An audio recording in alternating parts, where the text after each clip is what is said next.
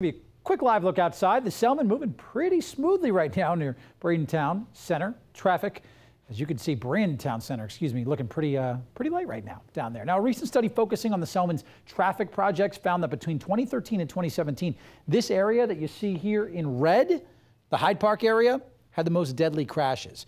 And all those blue dots, those were all serious crashes. To try and make the Selmon safer, the Tampa Hillsborough Expressway Authority is testing out some new technology. Our Malink Rankin explains what this new technology is all about and how it'll help. THEA will be testing connected vehicle technology here on the Selmon Expressway. Cars will have devices installed that let them communicate with other vehicles and infrastructure to improve driver safety.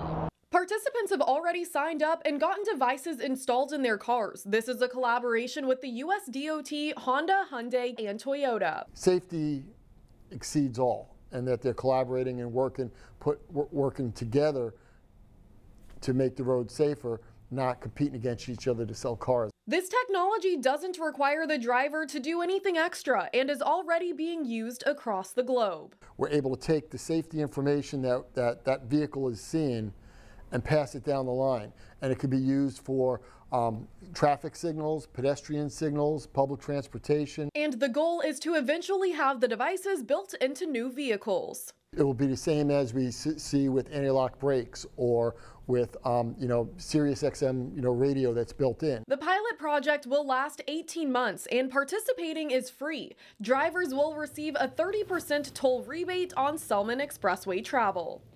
Now, to be eligible to participate, you have to be 18 or older, have a Florida driver's license, and own either a Honda, Hyundai, Kia, or Toyota. And of course, you have to drive regularly on the Selmon Expressway.